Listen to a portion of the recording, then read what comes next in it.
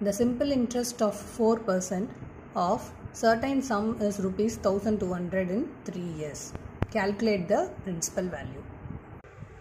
So formula for simple interest is P into R into T divided by 100. That is principal amount into rate of interest into time period divided by 100. So here the value of simple interest is given, that is 1200. So SI equal to 1200 and rate of interest is given, that is 4%, and time period is given, that is equal to 3 years.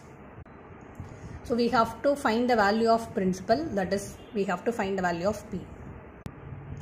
So now substitute the values in the formula, that is SI equal to 1200 equal to P we have to find out into R is 4 and T value is 3 divided by 100. So if you simplify, we will get the value of P. So for principal amount equal to rupees 10,000.